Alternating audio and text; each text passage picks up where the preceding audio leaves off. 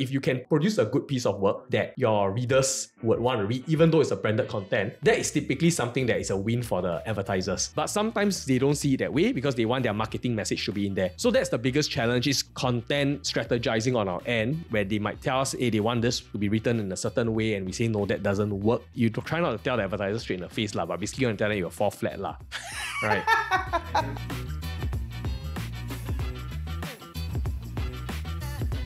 I try to not be so diplomatic also. Yeah, really? Yeah. Okay. Why? I mean, at the end of the day, just chat right?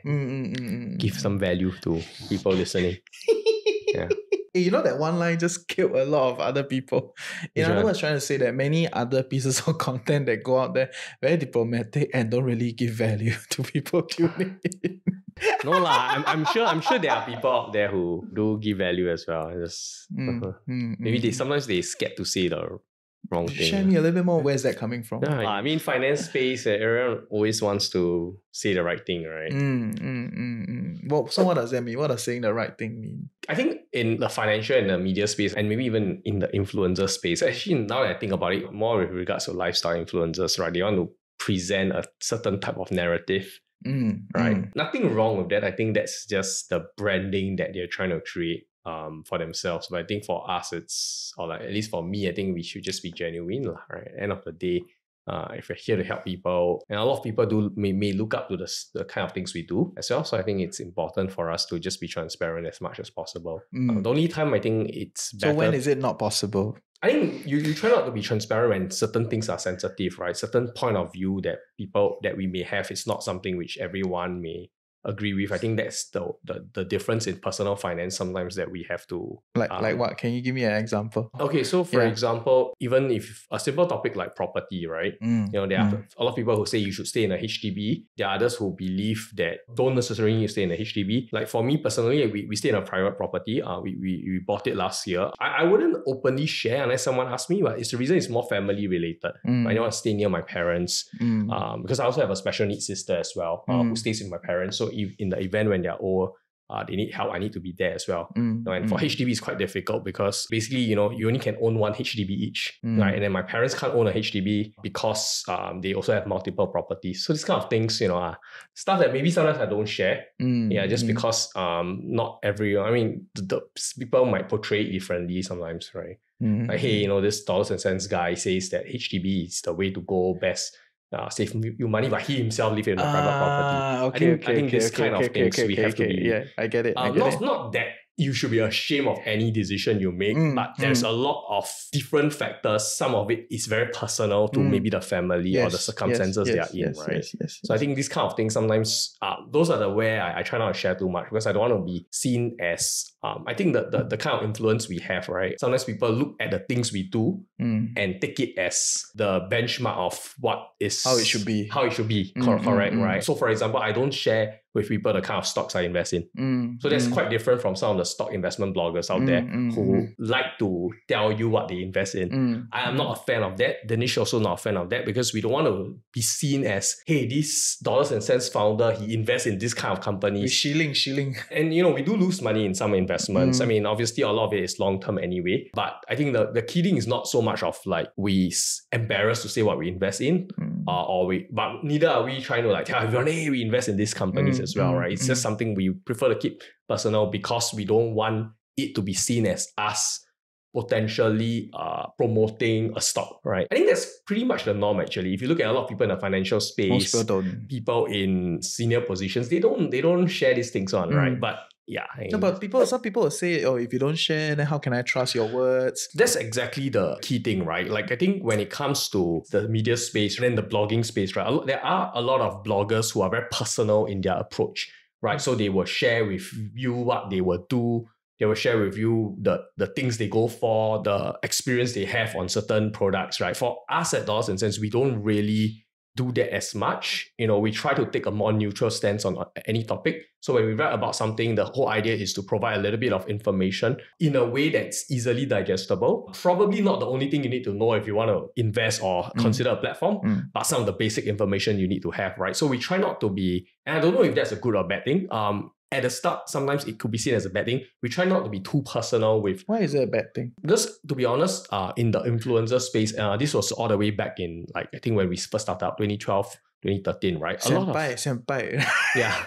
A lot of the content was being created and probably do better when you take a personal approach towards the topic. And that is actually something we don't really actively do. I would say you guys are not a blog, right? You're more like a news site, you know. That's the funny thing. We're not a news site either, right? So if you come to Dollars&Sense daily expecting us to recap the recent happening or what's happening, you don't see any of those things, right? We're not a news site either. But I think what we do is that a lot of the topics we write are... the closest example I can think of is more magazine style. So magazines tend to be topical, right? They're not really news because obviously by the time the issue is out monthly, there's nothing newsy about it. But if you pick up a men's health, right? I mean, it's never news, right? It's just about the topic that they cover, right? So I think that's just for us is that way, right? But that said, I want to just share a little bit more, which is that I also tell people that we try to take a neutral stand. But it's not right to say we are unbiased. I don't want to like generalize to all journalism and writing and content creators, but it's impossible. It's very hard to not be biased from an individual perspective. All of us have perspective on a certain topic. In journalistic school, they will talk about this whole idea of like objectivity, which is like a myth of objectivity, you can right? try your best to be objective. No, but on some level, it's a myth, right? Most people are biased depending on what you consume, what editorial do you publish, which house do you go under. Correct. So what editorial you publish. So I always say people, right? The act of being like, for us in the editorial team currently, we are very into properties, right? So if you look at Dollars&Sense in general, and definitely in the last 1 year, because everyone is interested in properties, you see a lot more emphasis on property related content. Okay, firstly, because people are in Singapore are definitely interested to read more property content, but also because the editorial team collectively, we are interested in the topic.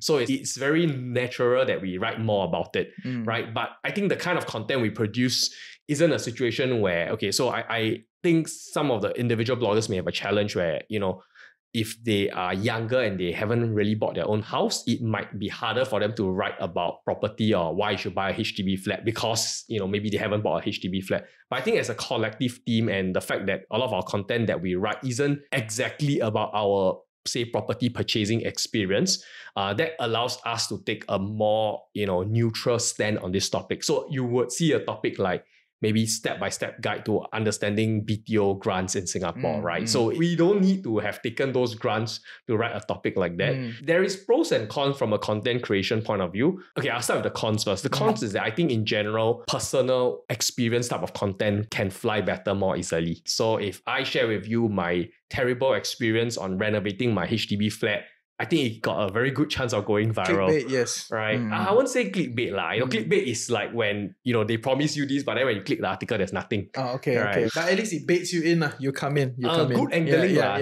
think the kind of topics that could be a bit easy to go viral. Everyone can relate to a terrible renovation experience. But for us, we don't really do that kind of content. So that's just something we don't do as often. The good thing is that, especially when you have a collective team of writers, which is what we focus on, you can write more topics. Not everything has to be from a personal experience. You can do the research you need. You can go and find the information you need, and then you can write it in a way that's easily relatable. So how do you then manage a situation where you may not agree with the editorial? So like from your own personal view, you don't agree, but the house view is this is what it is. Okay, so a couple of things to note. Like, we don't exactly give a lot of opinions on topics. There are opinion pieces, don't get me wrong, but in general, we don't give a lot of views on, for example, okay, we might write an article about buying a private versus public housing, but then it could be like a pros and cons kind of things. Which on some level has a view to it, right? Which on some level has a view to it. So definitely whoever writes it would likely two things, right? Have to be somewhat knowledgeable on the topic, and then they may have some personal experience, right? So I think that is the part that I say is very hard to say you're completely unbiased. Because you have your own worldview, you have your own basis of experience, and that taints all the things that you say. So if you put a byline on an article, you need to be able to justify whatever you write. Obviously, as an editor, I think, or as an editorial team, we set certain guiding principles, right? So for example, we'll never recommend stocks, for example, because we can't, right? So those are guiding principles that guide it. We'll never deep dive into specific cryptocurrencies, right? That is can call it the house view or the editorial view, right? But on individual writing level, obviously the writers is responsible for whatever they write. Information should be backed up with facts. It cannot just be an opinion. If you say that HDB prices in Singapore are very expensive, you're entitled to that point of view, but I need to see some form of, in comparison to maybe other countries, maybe you bring up some stats that shows medium income versus average HDB price compared to other first world nation. And if it looks, Singapore does look a lot more expensive than other similar developed cities, then yes, that's okay to say. But you cannot just say it because you feel that is your thought process. Right. And I would even argue to say that if you can take out median income relative to property prices, right, you're already quite sophisticated already. You should. I mean, if you have a strong view, you should have it, right? It can't just be a... I mean, look, if you want to write an article and you have strong views about that, you have to back up your point of view, right? Yeah. Otherwise, don't exert that viewpoint. Fair. But it's tiring. I'll say that from a content creation point of view, from an editorial point of view, it's quite tiring because that means every article you are implementing that type of thinking. I get it. But from the time you started writing all the way to now, it's been like 10 years. Yeah, 10 years. Landscape has changed. Maybe when I first started, there's not a lot of content, a few people kind of dominate the online space. Correct. But today it's like all sorts of mediums, everyone, everything, right? So how has that changed in terms of like the experience for the consumer? Yeah, you're right, Reggie. So like in the past, when we first started 2012, and we were not even doing it full time, that was just a passion project the first 3 years, Sounds like most of the blogs at that period of time. It is, right? It was starting from a place where there's very little financial content that maybe, unless you're talking about mainstream media or overseas website, which like Investopedia, Business Insider back then, which have good content, but maybe not localized to Singaporeans, right? So back then that was the challenge, and that's when we started as well. And we try to take a very consumer-friendly approach, because even if you look at sites like or media like BT or Wall Street Journal, it's very targeted towards people in the financial space or business leaders, not really the average person in Singapore that has to make a financial decision still. So that's how we started Dollars&Sense. And back then, in general, you're right? There's a lot less sites. The blogs, there are financial bloggers, but they tend to be smaller, less mainstream, definitely very little or no advertising dollars at that point in time. Even, right? So don't even talk about trying to get a sponsored post. Yes. Why sponsored post? Don't understand, at that point in time, right? Today, the problem is that there's too much information. In the past, it used to be financial blogs or media companies that will create content. Nowadays, every single financial institution want to create their own content. To me, the idea being that there is a value to the SEO. When people search on a certain topic, they land on your website, and then from there, you obviously can surface your products or your services. So every site wants to do that. Nothing wrong. It's a content marketing play, right? So then the question becomes, so many websites, who do I read? Right? So the consumer goes from a point of view 10 years ago where not enough sites creating content to now there's too many, who do I read? So that's the challenge, right? That I think a lot of consumer, and I think what we typically do is we just go to the trusted platforms, or generally the ones we feel we can trust better. And then of course you cross-reference, right? You don't just read one review, you cross-reference. But I would say that the more trusted platforms still have an edge. In the finance space, when I look at content sites, or rather news sites, right? If I want to get a little bit more insights, I go to places like Wall Street Journal, Bloomberg, right? Not that they are totally unbiased, but sometimes have very strong views that you disagree with also. You mean like against China? US media, right? So I don't trust them on I mean, I wouldn't say I don't trust them, but at the end of the day, they are US media sites. Bias on that ground. So let's just leave it as that, right? They are US media sites. I think as savvy readers, we should always be aware of these things. They are US media sites. I'm not saying they are biased, and I read them as well. I think when I read Al Jazeera, when they are not talking about the Middle East. All right, that's a logical way to think about this. I read France 24 because they have no reason to be biased, because they have the whole issue with Qatar and Saudi and all that, right? So, but they have a decent coverage on like other parts of the world, right? So generally, like if you read RT, which is a Russian news site, right, then you question their views on like the US, right? So similar when you read all the US financial news site, then you got to question their worldview on how they look at China and other parts of the world. Topics, they may have no reason to be biased also right? So maybe politics, you might feel that sensing. But I think if you ask me about like the financial markets and things like that, typically they have no strong incentives to be biased in, besides maybe the fact that, the information is just there and that's how they interpret it. Right? But if you talk about political news, maybe there is some incentives there. So as a person born into an age where there's all this information out there, everybody is putting out narratives, trying to drive certain ideas, specifically in the financial world, and then sometimes it gets very heated, right? I mean, you see the forums are very heated, right? So how do I then come in as an individual to then discern all this information, say, which one should I listen to? So that's a sensitive question, right? If you have a bank or a robo-advisor, right, and then they write a content about certain things, right? The logical plugin that they will have is that they will want to say, okay, this is the problem you have with investing. Here's how my platform can help you, right? As a consumer, I mean, if you are somewhat savvy, you will just know that that's just how they are doing it, right? It's content marketing for them. Nothing wrong. They're just doing the marketing work that they should be doing. But would you truly say that they are independent? I think even they themselves will say they're not independent, right? There's no debate there. Does it mean the information is bad? No, I think it can still be very valuable, but you want to take it with a pinch of salt, knowing that the implicit biasness that they likely would have. Using robo-advisors as an example, right? It's going to be very likely that more or less they would always talk about having that diversified portfolio and making sure you invest long term. And that's their main offering.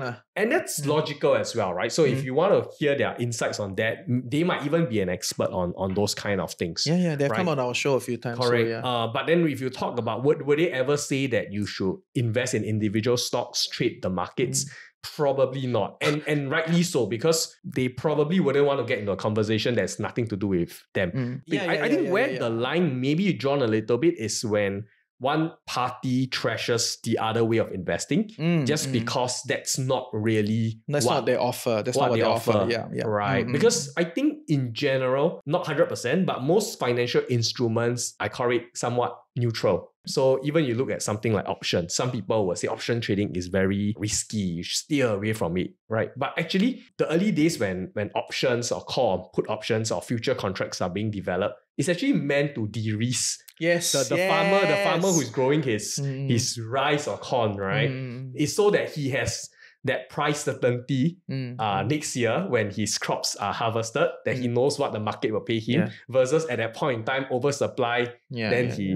So even products that are like derivative products or like option products, they are neutral. It's how we use it that makes it speculative. That's what I would say. What about ILPs?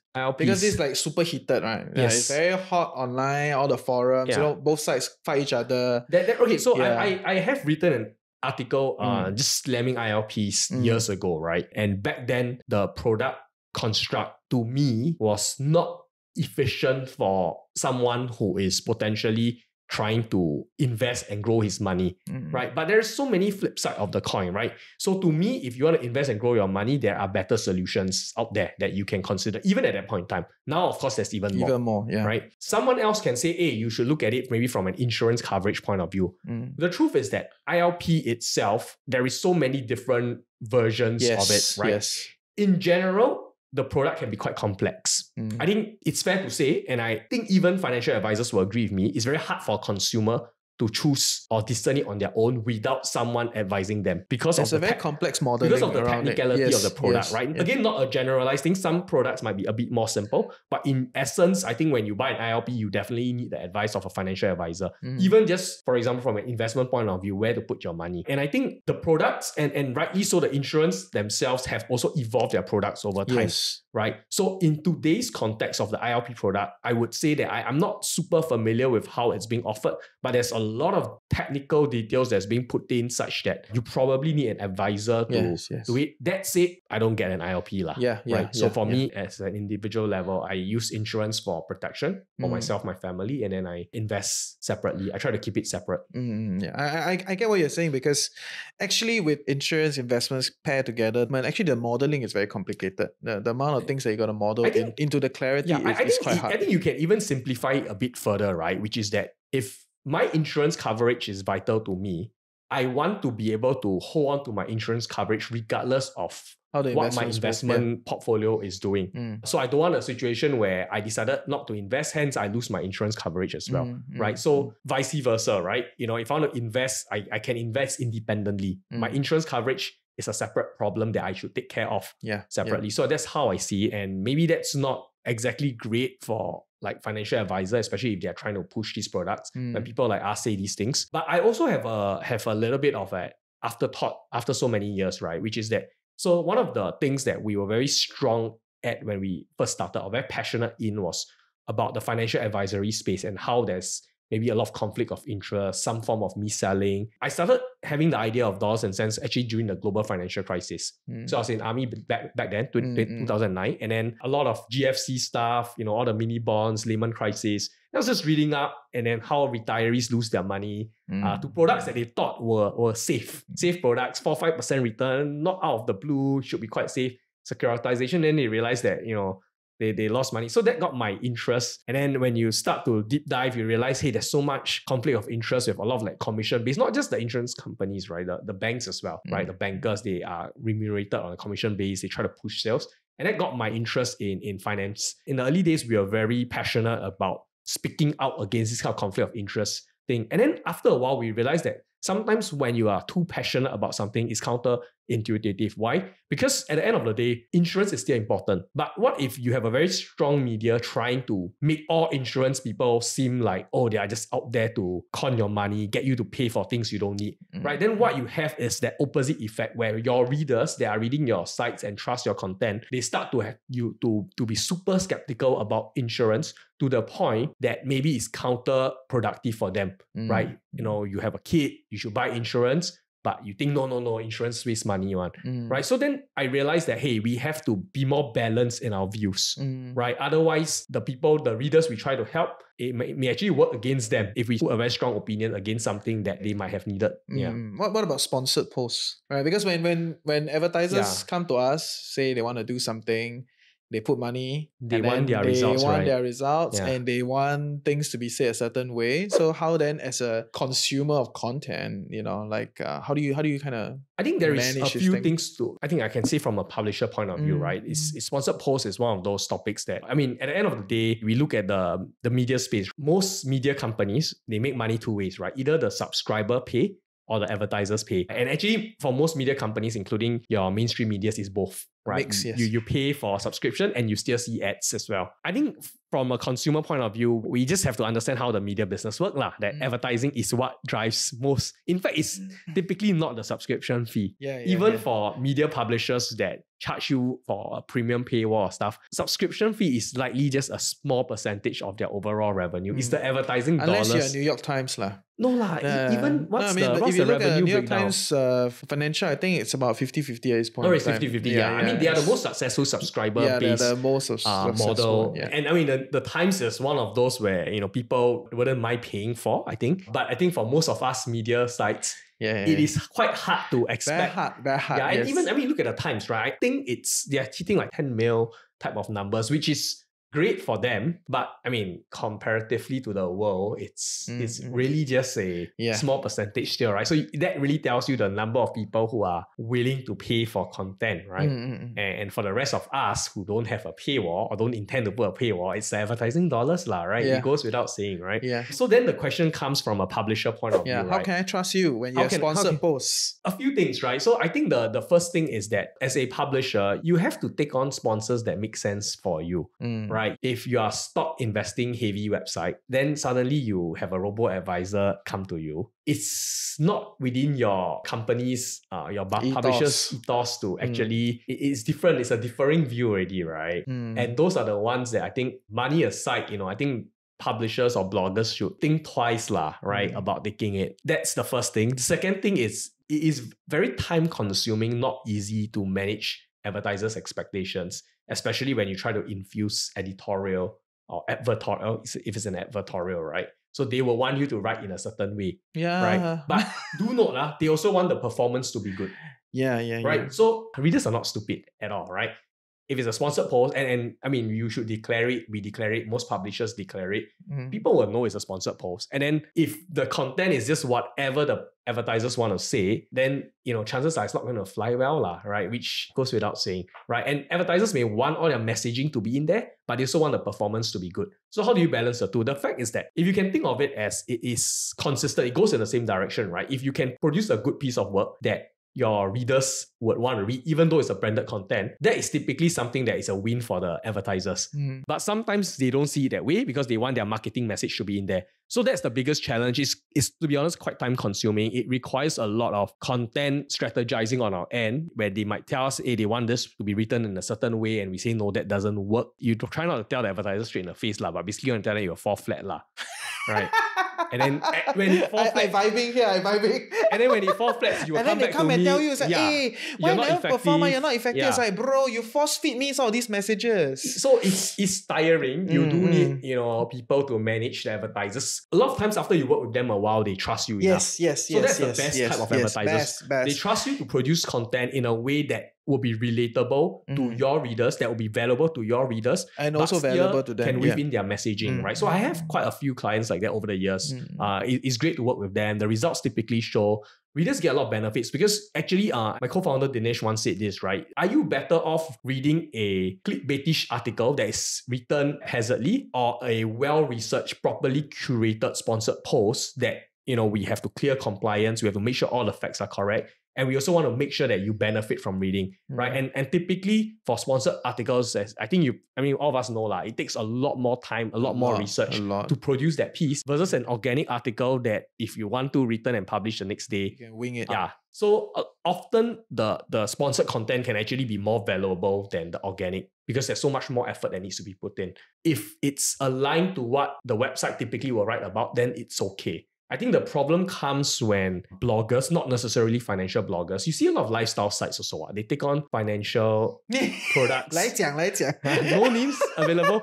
Because the truth is that the money is there, right? The FIs got the banks, the insurance companies, the fintech firms, they have the most amount of advertising dollars to spend, right? CPM is high. So once they max out the financial sites, they want new target audience, they go to the lifestyle sites. And that's where it looks awkward sometimes, right? When you have a social news site that suddenly starts producing financial content, then it's obviously a sponsored post, everyone know, right? They read off script one. If in a lot of the setups, they may not have someone who is very financially knowledgeable anyway, right? So what are they going to say if there is a CFD platform provider that wants to advertise? CFD platform, very casually. sensitive. Just a technical thing, right? What's the writer going to really say, right? So it ends up with features, fees, rewards, pretty much always ends up with those few things. I wouldn't say we don't take other kind of content as well. So for example, I was just thinking about some of the non-finance clients we take in, right? So two comes to mind from a long time ago, both food related, right? So one was with Tiger Beer. This was many years ago. So Tiger Beer had this, I love this campaign, right? So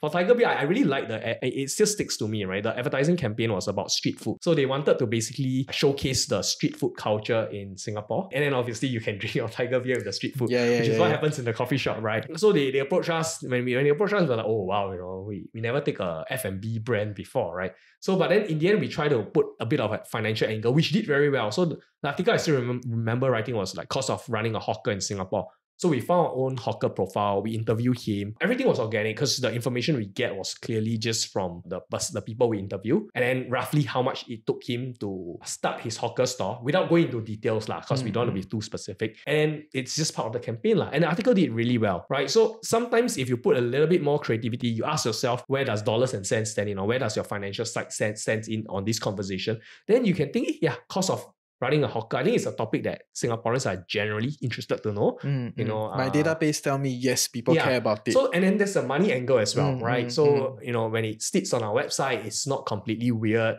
We're not trying to review the bak chor mee taste or anything like that, right? We're just doing what makes sense for us. And I think that's what sometimes get overlooked when it comes to content creation. I think, just trying to put an angle to these kind of topics.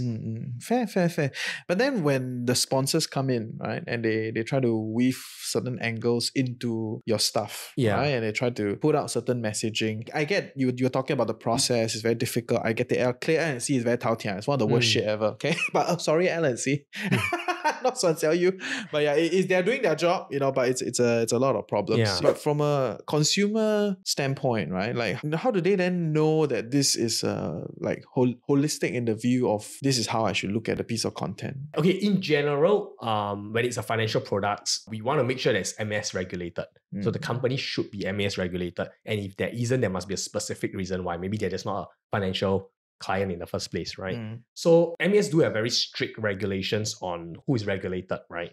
So that's the first check that I think all of us should do, when we talk about financial advertiser. I think secondly, it's important to understand the product so that you know how to explain it in a way that people can understand the pros and the cons. So whoever the editorial, the writer is, needs to understand these products well so that they can highlight disadvantages of the product if need be, right? I personally feel like, based on our experience, most of the clients get that actually, because if you're MAS regulated and you're in the finance space, right, compliance is going to be quite strict as well. Serious, right? yes, compliance. So even if you want to say all the good things about it, they may not be able to allow you to say anyway, right? So most clients that are MAS regulated, they do get it, and I think that is something which helps. That said, we do reject clients. We do take down posts or drafts after they have been sent, because of differences that we can't agree with the client sometimes. But usually we try to keep that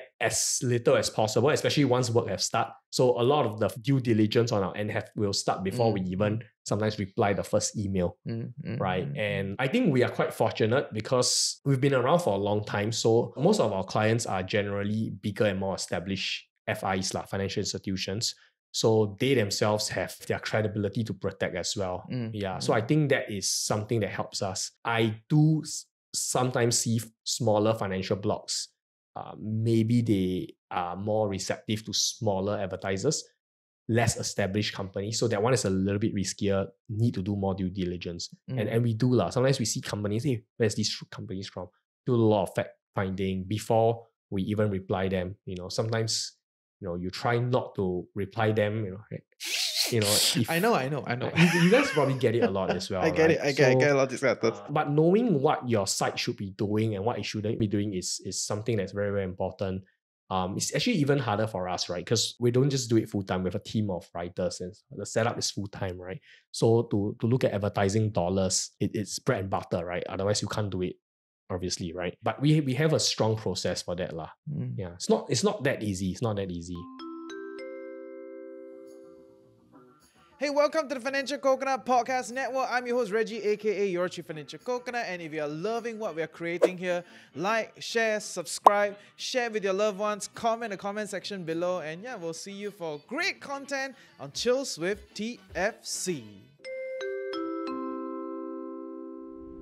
Okay. So what is something that you put out that didn't age so well? I would say some of the early days insurance articles that I wrote could have been a little bit too harsh on the industry, I would say. I wouldn't regret anything I write, but I think that, in general, it was a little bit, we could have been more balanced in our view, not just heat up against the insurance industry in the early days, and instead put in more effort towards educating people about insurance. So how has it evolved? So if you think about it, you don't like a topic, right? They say insurance, you don't like how it's happening. You can either spend your effort and your energy complaining, writing, suggesting what's wrong with all this way of doing the advisory, or you can put in your effort towards explaining what consumers should think about when they approach a financial advisor, right? Which is actually closer to what we ourselves would do also. Yeah. Right? You would likely talk to a financial advisor. What you actually need as a consumer is to be savvy enough such that if you happen to meet an advisor or the advisor tries to sell you something that you don't really need, you ask the right questions and then make sure you don't get products you don't need, or even just stay away from the guy if you think that he doesn't have your best interest at heart, right? So I think that is, you're saying what didn't age so well. I think the early days being super harsh on the insurance industries maybe did no one any favor, and what we could have done, what we are doing now is more sort of educating people about the importance of insurance and what they should think about. And maybe it comes with age as well, right? So like now, I'm married with 3 kids, insurance protection is something that's very, very vital, right? Because anything happens to me or my wife, the kids, someone needs to care for them. And it's not just physical, it's financial as well, right? So you start thinking about all these things. And then you realize that, hey, I'm probably a good ambassador for the insurance industry now, because I'm one of those guys who call my insurance agent before my kid comes out saying, bro, we need to get some advice, plan some critical illness as soon as possible. Please help me advise what are the products we can get, and then let's fill in the paperwork, right? That's why I advocate, right? Parents should talk to their advisors as soon as their kid is coming out. Because before the kid comes out, then essentially there's a whole period where there's no data to evaluate your kid uniquely. So then the risk profile is neutral. Yeah, no, actually, and then that is actually it's not just a bad time. Okay, so actually a lot of insurers, most of the products like the Shield plan, typically there's a waiting period of about 30 days, right? So if there is a problem during the first few weeks, you don't get covered lah. It's only after 30 days then they will accept. I think it's around 30 days or so.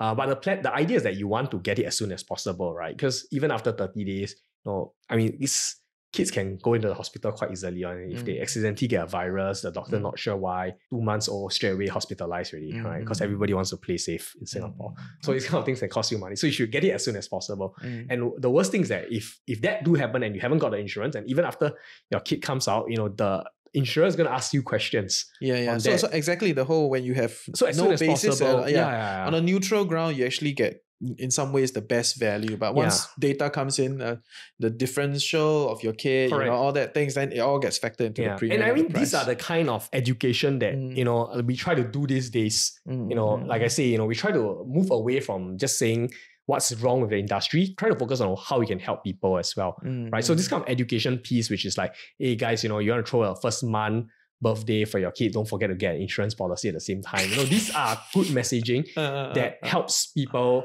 And then, sometimes they ask you, what do you buy? And say a simple Shield plan for a start, would at least cover any hospital bills that comes in the off chance that, sick and then have to be hospitalized. Because I have that experience as well. My first kid was, I think it was like 4 months or so.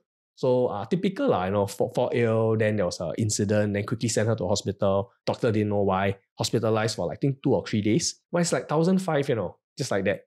Public hospital. Luckily, you already bought the insurance so that at least it's covered. You don't have to pay anything. Fair point. What do you think? I come from a view that challenge the status quo, or we focus on educating. I come from a view that you cannot blame the seller because they are inherently incentivized to sell, right? But you need to focus on educating the buyer, right? Yes, so that's my worldview. As much as possible, I always try to break down the concepts, their selling process. Why are certain things done like this? Why they can throw money out there because your LTV is much higher than their CAC.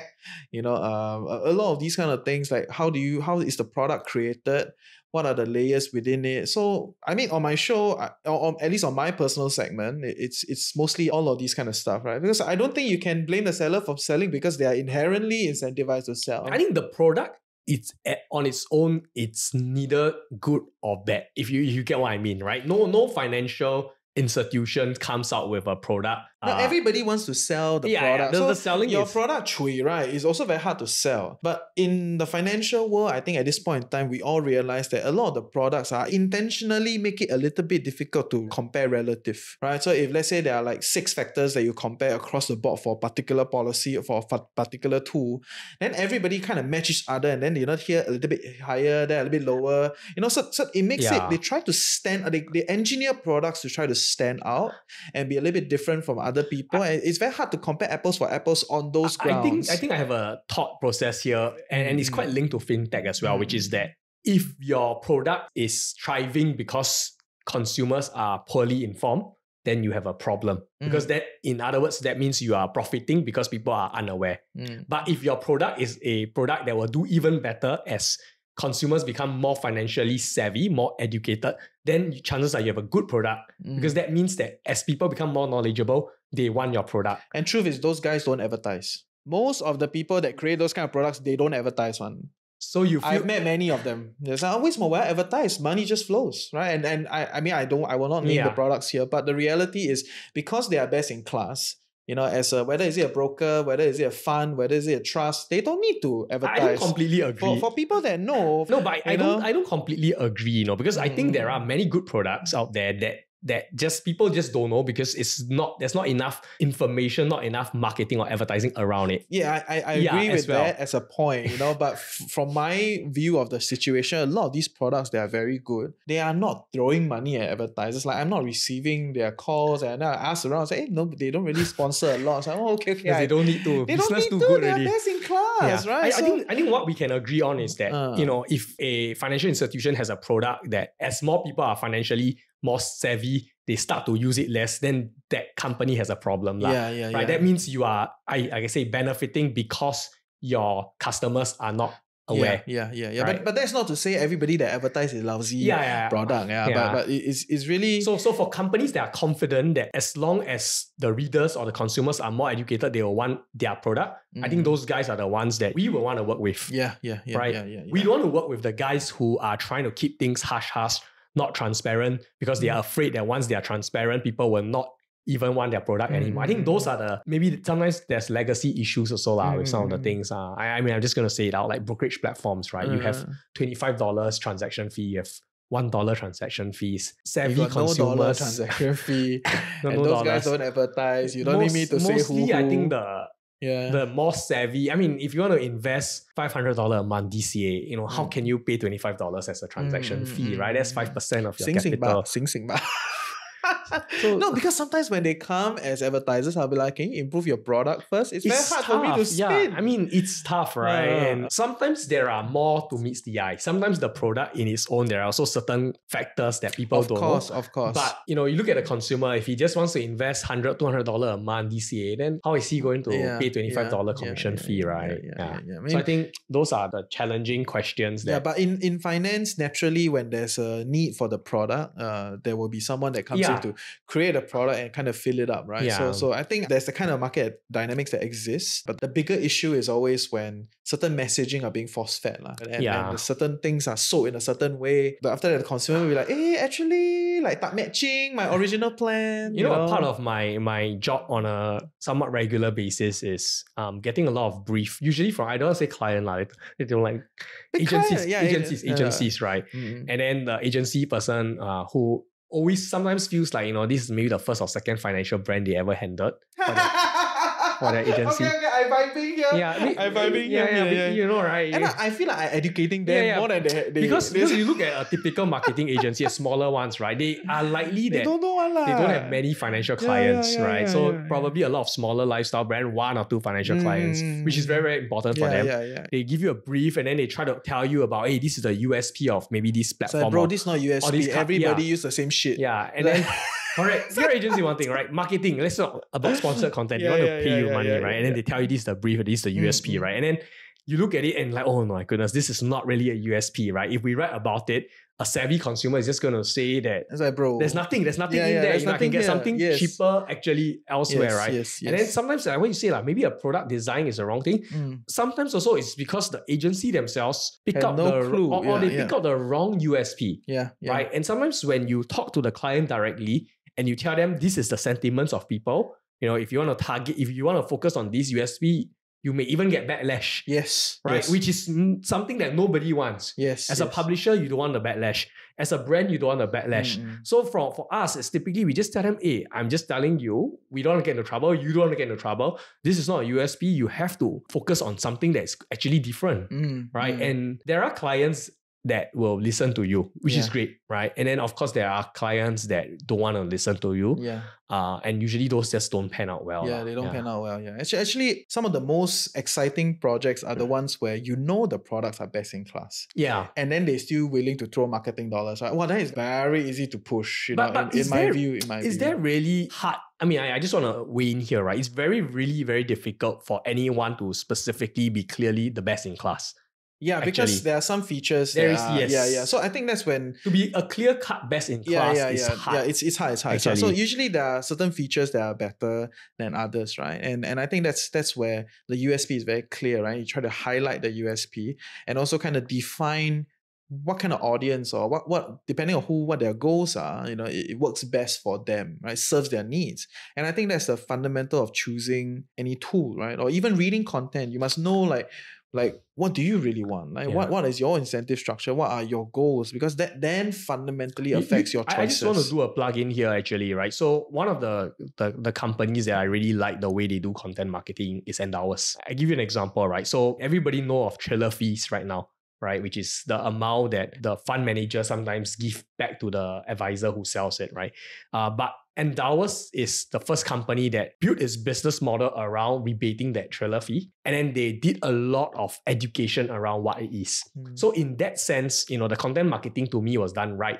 Because what they're doing is that they were educating a lot of Singapore investors, both young and old, about something that a lot of investors didn't know about. And then it also happens to serve what their purpose is and their marketing message well. So I think those are where it's really well integrated, where you have your content marketing focus is on something that it's very relatable to what your brand wants to do, right? And not sponsored. Not sponsored. I mean, they sometimes do sponsor, or sometimes they write it on their own. Sometimes they do, sometimes they do. Yeah, so I think those are really just, again, not trying to say the product is great or what. I'm just saying that the messaging that they do is very in tune to what their brand wants to advocate. Fair. So then, in your whole 10 years of writing and all that, right? Like your goals definitely also develop over time, right? As an individual. Yeah, as an individual, your goals develop over time. So what are some of these things that you put out, some of this content that you put out that age very well as your goals kind of develop? I think the whole idea, and more so than ever, right, I realized that financial decisions, when we make them early in our life, can really give us a lot of value in the long term. So stuff that have aged very well on, for me personally, emergency savings. Right. So when I was younger, and this was before I was married, before we have kids. Everything invest. No. We make it a point to save. You have to be a diligent saver when you're young. Great. So misconception number one, right? When my salary becomes higher, I can save more. Compared to when I start working, my salary not so high. So how much can I save? Misconception. Why? Because you will hit stages in life where you can no longer save even if you want to. For example, you got your kids, you got your house, you got your parents who need your support. And then at that point in time, sure, your salary may have risen double from the first day you started working. But your costs, your essential costs may go up 3, 4 times, right? And you can't afford not to spend, right? For example, healthcare, you want to not afford to spend, very hard for us to budget this kind of thing. Each time need to go hospital, A&E, $150, which parent would, if they can afford it, say, no, I'm going to not go today. Hard, right? And these things multiply as you have multiple kids as well. So guy has 3 kids, really. So start saving early. I think that's very important.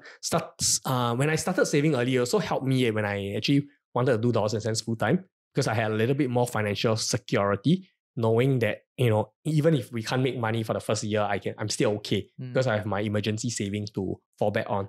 Right. Thankfully, I didn't have to tap on it too much because we were able to generate revenue once we went full time, because we already started on a sideline for a few years already. So emergency saving is something really very important. Starting your investment journey earlier. I think those are super vital topics. What else have aged well? Diversified portfolio, which I think everyone says. No, but back then it wasn't hit. Back then it was very indie. Yes. Right? And then now it's like mainstream. So yeah. I think you can't blame the us of last time or the people in the past. But because it aged well, right? Yeah, because in the past sense, it's very hard. In the past it's very hard to get a diversified portfolio. You don't have your robo-advisors. Your ETFs are limited in Singapore, right? So those days are quite hard. But it is really true, right? Another one which has gone under the radar until recently, fixed income, right? So in the last 5 years, everybody equity. You see what happened this year, right? Everyone with high risk, and then the whole risk tolerance, don't invest too much if you're not willing to take on that risk.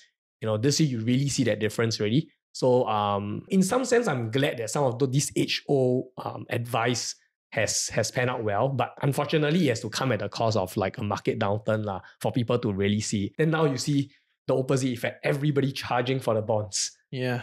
SSB, treasury bills, everyone all demanding it, right? So you can see how investors think also, right? When everyone wants to invest in stocks, everyone chong for stocks, the price goes up, people chong some more. Then now, because of the recession, because of interest rate hike, naturally, people are more interested in bonds because bonds got high interest rate. But then when it's chong, it's everyone all chong into that one, right? So this kind of things, no financial advice here, but sometimes, you have to observe how people think about the investment space.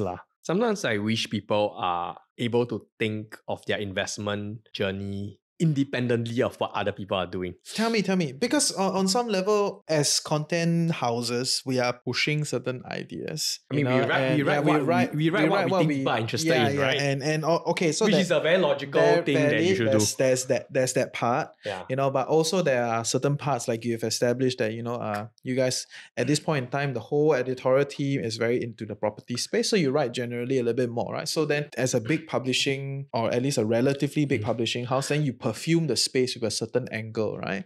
And even on our end, we also talk, some ideas that we are like more into. So we also talk about some of these things. All the trends that are people are interested in. So there are some of these ideas, right? So what do you mean by like you hope that people could do it independently? Because it's very hard. So that's the thing, right? If let's say we are all in the media space, right? So people read, people consume the content that they're interested in, that is what people write about, right? But here's the thing, right? It's like, think of it as, let's use an example of the food industry, right? Good food, quality food in Singapore is all around us, right? But then when you see sometimes a food blog suddenly cover this, very good nasi padang somewhere. Usually the third one. The next day, there will be a huge queue, and the queue might easily last for 1 week, 2 weeks, sometimes 1 month, right? Until the next trend comes, right? And so what happens is that if you are following the food site, you are just basically queuing up all the time because everywhere you want to go, it goes viral, you read, then you queue up.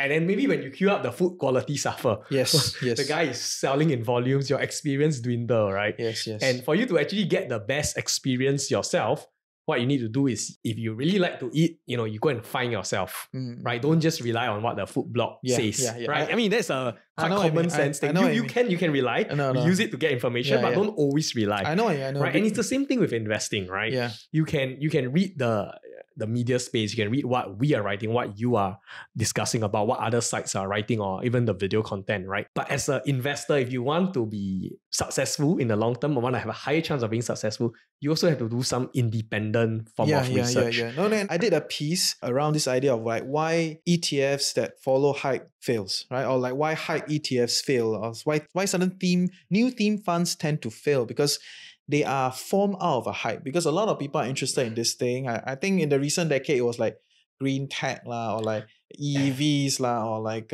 cannabis some of these big trends that develop into ETFs, right? Because there was so much trends, the underlying stocks were flying up, and then all these fund houses decided, oh wait, a lot of people want this thing, let us create a fund, and then they launch as ETF, and when the ETF is launched, they buying all these underlying stocks, peak prices, and then you come in because you follow the hype, you buy up the ETFs, and then eventually I think but I just the cycle kind of comes down. I was just saying here, which is that it may not be that the trend is wrong per se. No, but what is likely is that you are paying a higher price. Yes. So the money is going into the space. Exactly. So it's not that the trend is You may still be right. Yeah, but 50 years later. But you're likely paying a higher price. Yes. The problem comes when, and this is what is a better litmus test of what's a good company, is when the hype is gone. How are they performing? Yes. So my observation over the decade, or maybe 8 years of investing, is that there will be a hype, and then all these ETFs or whatever will form, and then a lot of people enter. After that, the thing will come down. It may not crash, but it will cool off. And then you see the downturn, is still surviving. Yes, so and that downturn, but a lot of people, will fall off during that downturn. And then after that, that is when the space become interesting to look at it. Not in the early days. If you write that, because I'm following the narrative of you say like, oh, there's a blog they publish, and then everybody go and queue at Makan, right? You're gonna be stuck at the queue all the time. I mean, right? So back to the food analogy, the food might still be good though. Yes. So it's not that the food is not good, but you're always stuck on the queue, right? Correct, and sometimes it will sell out, blah blah blah. But I think but that's if you talk about food again, a nice distraction there, right? But like, sometimes people do purposely just queue up at where the longest queue is, because the perception is that if the queue is long, it must be good. Right? Yeah, fair. So to some extent, there's some element of truth in there. Yeah, on some level. But I think when it comes to investing, the hype is quite a problem, for a lot of investors. That's a funny story, right? Sometimes, you've seen that same shop near your neighborhood for many years. You never really try. Then one day, some food blog cover it, and then you see 30 people in the queue. then suddenly you have a tendency, hey, maybe I should check it out too, right? Even though that place was always there for the last 10 years. I guess that's what I mean. But if you do your own research, then you will know. But that said, the stock market is also sometimes somewhat a popularity contest in the short term, especially. So you might buy a good company that you think that is good, and then the next 5 years, price it's never be a move. shit show. Yes, it's horrible. And everything else you see going up. So my rule of thumb is generally I avoid the hype lah. Right, when the hype die down, then I will come and like look at it and say, hey, what's actually going on here? Right, why was there a hype? Is there something on? Is it still worth it? Is it still worth it? Is there something to look at? So I'm the bargain hunter lah, right? Like. So, it's true, it's true. Yeah. So and that's just for everybody. You have your own investing style. But yeah, just to plug an episode, you can go and check out one of the earlier episodes that I did. Right? Why hype ETFs fail? Yeah, cool. In closing, is there any other things you want to add for reading, consuming content, and being a little bit like more rigorous in trying to discern information in this huge world of information? Yeah. I think when it comes to finance, like, it's quite important for us to take it quite seriously, because small financial decisions, small financial habits you do when you're young can result in a huge return in the long term. Everything compounds, not everything just compounds. Money. Yes. Money, knowledge also compounds. Yes. The more Habits, you know, everything. the easier it is for you to understand the financial world better and to be able to differentiate between what is maybe valuable and what's just noise. I think right now in the financial media space, the digital space, right, a lot of people are more fixated towards short form content. Our audience, okay lah, they all listen 30, 40, 50 1 minutes. hour, that's 1 good. hour, it's very long already. Yeah, too long. Yes. Hey, wait. Don't even for us, anyhow say. Even for us sometimes. Just nice, please stay around. It must be, I always say in Singapore, must finish within 25 minutes, 30 minutes, yes. Get to work, from start to end, 30 minutes. Optimal time, yes. That's why I tell all the advertisers. One journey, one train journey. Yes, it is true. Alright, so long form content is still important, and articles is one way. I don't even think it's long form, I think of books. No, I think articles are very short these days. Short, but it's long for a lot of people these days already lah. Oh, really? Yeah, they don't really want to read a 1,500 words article. Okay, fair. Unfortunately. Fair. Books, a lot of us, right, we get our early days knowledge from books. You see what's a book you recommend? I read One Up on Wall Street. I won't say I recommend, but these are the ones that open your eyes up. Read Freakonomics. Freakonomics is great, right? It's fun, it tells you about how the world works.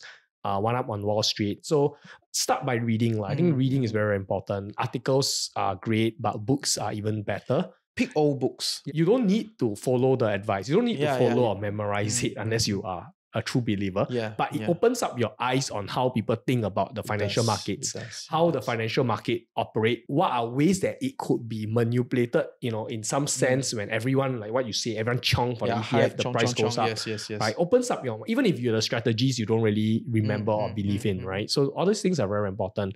You need to discern, because I think there's a lot of noise in the market. You need to discern between sites that are... So how do you discern? Some ways are quite easy. You look at the purpose of certain sites, right? Or content marketing sites, right? Some sites you are just... I'm just going to say, there are product comparison sites. They sometimes just write what they want is kind of for you to choose a products with them and stuff like that. So always know the purpose and the motive of a content site that you're reading. I think it's very important, including Dollars&Sense, including yourself as well, right? What is our purpose? Why are we doing this work, right? We are advertising driven, right? So you come to our site, you will see ads on the site, you will see some sponsored posts.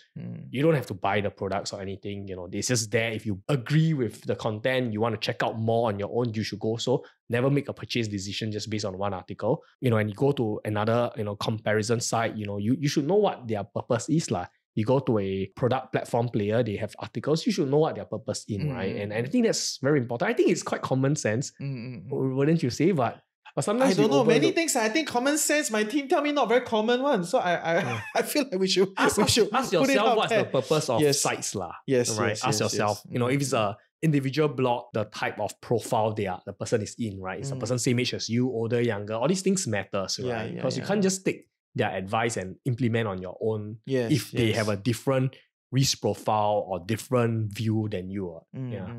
So understanding the context, I think, is still the basis of a lot of these things. Great, cool stuff. Maybe one last thing for the aspiring writers out there that want to write and one day, compete with you. All right. Compete. I must discourage them, man. Just like how I discourage you, don't be a podcaster, How right? much Don't can join. you make? Don't How much join. can you make, right? Don't join. Okay, go do I something agree else. with you. How much can you make in Singapore? Small space. Small space. Even you are the best, also you can't make much money. I mean, jokes aside, I think we started writing because we were passionate about the topic. I think it's very, very important to be passionate in the topic that you're writing about. What I'm seeing these days is that financial influencers are starting to become a bit lucrative, right? It is. Right. Maybe not in Singapore yet, but definitely overseas. So I definitely can see a trend, because what happens in the US, sometimes it just takes a matter of time before it comes into Singapore. Sometimes usually it will almost come. You can foresee one. Yes. Right. So if you look at the US, the TikTokers, the personalities, the KOLs there, right? A lot of them are gearing into financial trading, such topics. The idea is that because they know that the financial advertisers can pay money, CPM is the highest. Yes. CPM is the highest, and that's why people are producing content. But my thought that you in Singapore at least, you should really do what you are interested in, because our market is small. So what works in the US, even if it comes to Singapore, and you are very popular, it doesn't mean you will make a lot of money just doing something that you don't really like. Right. So just do what you're passionate in. If it's writing, go ahead. It's not easy, I think Reggie can testify. From my advertising, chances are you won't. The cost of running a site like ours is quite high. I'm not sure if people realize it, but we probably run on at least our editorial cost, probably run at an operating cost that's definitely way higher than any bloggers or even some of the smaller media outlets, I'll say, right? So it's very hard to hire in this space. It's very hard to hire. It's not cheap to hire writers, right? So the operating cost is very, very high. And our advertising business model is not easy as well, because readers are very unlikely to pay you unless you run a model where you are kind of like giving a lot of insights and recommendations, right? Those are very popular. Because people will pay if they feel like paying you will make them more money. But sites like ours, you can't really, there's no recommendation, right? It's just all the typical things you should be doing. People won't pay for that kind of content. So we got to be careful, right? And then you have to deal with the advertisers as well, when they have all the one as a totally set of problems. Different set of problems. Altogether, right? I don't hate you guys, by the way, just saying. I just hope to educate you. So hopefully this is enough to discourage competitors from our space. Or you can learn from the Instagram. Following the passion thing remind me of this Instagram page called the Pandan Pig or something like that. What does it do? This guy is amazing. He just goes to all his IG page, I think Pandan Waffle Pig or Pandan Pig or whatever. This guy just goes to every single Pandan waffle in Singapore, right? And then he has a very structured, texture, taste, color, passion, everything. Then got like 1, 2, 3 star, and there's a very serious rating Pandan system. Waffle, Pandan Waffle Pig. Let me go and find something. If you guys know, please drop it in the comment section. True passion there. Passion. He got like what? 8,000, 9,000 followers. Goodness. A lot of passionate Pandan Waffle people, right? I was like, wow, this guy is amazing. That's crazy. But if you are that guy, I DM you to ask you to come on the show. Maybe you can actually come on the show, right? So I want to know how you're gonna make money out of this, right? Genuine passion there, man. Genuine passion. And let's be clear, even if this doesn't become like your side hustle of writing or blogging or creating content, doesn't become your main thing, it could be a thing that adds up in your life. And it's a valuable skill, because a lot of people are looking for writers to join, financial writers to join their marketing comms team nowadays. So maybe you don't want to compete with Tim, like you can join him. You can join? Recruitment, please drop here. Yes. Email to Timothy at Dollars&Sense. It's definitely easier to join than to compete. It does. I would say. If you're passionate in writing, join a team that shares in your passion. Yes. We are endlessly recruiting. hello@thefinancialcoconut.com. I will see you on the other side, okay? Join a team that's passionate rather than compete against them. Yes. Thank you for your time. Thanks, Reggie. Thank you. Love it. Okay, Tim, we have TFC's 3 money questions. Right. The first question is, what has been your best and worst investment you've ever made? Okay, I'll give you one financial, one non-financial, right? Okay, great. So best and worst. The financial so far is I was very, very fortunate. I bought my BTO flat early. I was one of those. You sure you don't get cancelled? No, that was like 2011. That's more than 10 years ago. Yes. Right. So I was very, very fortunate to buy my BTO flat early because it was, and just happened to also marry the same person later on, thankfully. So because BTO flats are really a lot more affordable, especially when you are young. So that is, I think, one of the best financial decisions, just purely from a monetary point of view. The non-financial one, and it sounds cliche, but but it's really very important. I think I married my wife and I share very similar attitudes towards money. I think that's the number one thing that's one of the most important things that helps with our finance plans, right? That we have the same attitude towards saving, with the same attitude towards planning for the future. Obviously, when it comes from an investment point of view, I have a lot more opinions what to invest in.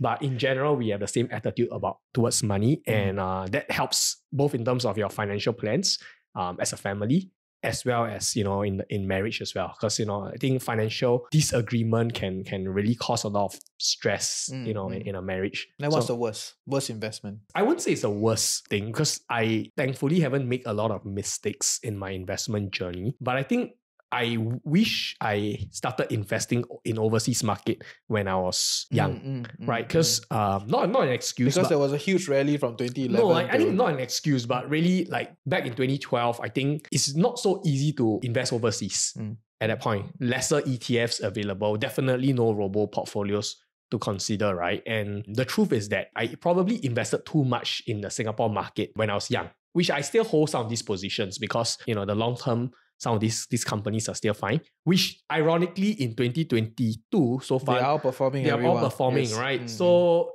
I guess that geographical diversification point of view does hold weight, right? Because Singapore companies, especially the blue chips, have been quite resilient thus far. But yeah, I do wish I invested in overseas market much more earlier. But back then, I just didn't really put in enough effort to go search for alternatives. Yeah. Back then, the effort was a lot higher. A lot. And more expensive. Yes. A lot more expensive. Yes. Now it's much easier. Now it's really so it becomes easy. the talk of the town. Yeah, Everyone is doing it. Yeah. Okay, next question. What is one thing under $100 that has become a game changer? It's a bit of a cheating answer, but for me, it's more like I started subscribing to sports a lot more. So it's under $100 a month. Okay? Not like... not perpetual. A month. Okay. Yeah, so what happened was like during the pandemic, actually it started during the pandemic, right? So during the pandemic was mental, you're all cabin fever, you do work. Horrible, yes. How many hours can you work at home, writing articles, even you need to rest, right? When the borders open, immediately I go. I cannot tahan, it's like cabin fever. Yeah, so I actually started subscribing to a lot of sports at that point in time, which actually helped me decompress a lot better. You mean like join programs? No, sports, like the UFC, NBA. Okay. So like watch the show. Watch the sports. And I thought you like, No, that time you can't even go to the gym, that's the problem. Fair. Right. Okay. So I think for everyone it's different, but I think we need to decompress, and sometimes we just need something that's totally unrelated to our work and just enjoy it. And for me, it's like, okay, I used to tell my wife, my way of decompressing, not too bad. Go to the gym, run, carry some weights. Not so bad. It's free. It's healthy, right? So during the pandemic, you can't do that, right? So then sports, I subscribe, and I think that has been game changer for me, lah. Great. I don't know if anyone can relate to that. No, you know why I'm laughing now? Because the thing that I watch to like kind of tune out, right, is people cleaning the hoofs. Have you seen those videos where the guy like clean the hooves? I don't think I'm being fed those things. Clean the hooves of the horses, the donkeys, the cows. I was like, wow, very cool, very clean. Definitely on your content algo lah. Someday this thing appeared on my recommend. I clicked in and never stopped coming. But okay, when I'm not feeling it, then I will turn it off. Okay, last question. One place you learn from that you think is underrated. The one that I recently read that I really like is this book called Dollars&Sense. It tells you about the way people think about money, and I just bought it because I was like, hey, this is similar name to the website. We can just put it instead. Yeah, but it's really good. Nice. And you have a column on the site that interviews all these people? Oh yeah, we have a column on our business, Dollars&Sense business site that interviews entrepreneurs. So we ask them questions. Sometimes the questions are very random, like what's your daily routine, and then what are some of your favorite books that have inspired you. And the books that so far I've seen the answers being given. Sometimes I make it a point to buy some of the books, and they have been truly quite exceptional, really changed the way you think, or at least opens up your mind to stuff that you never really think about, both in terms of personal life as well as business world. Nice.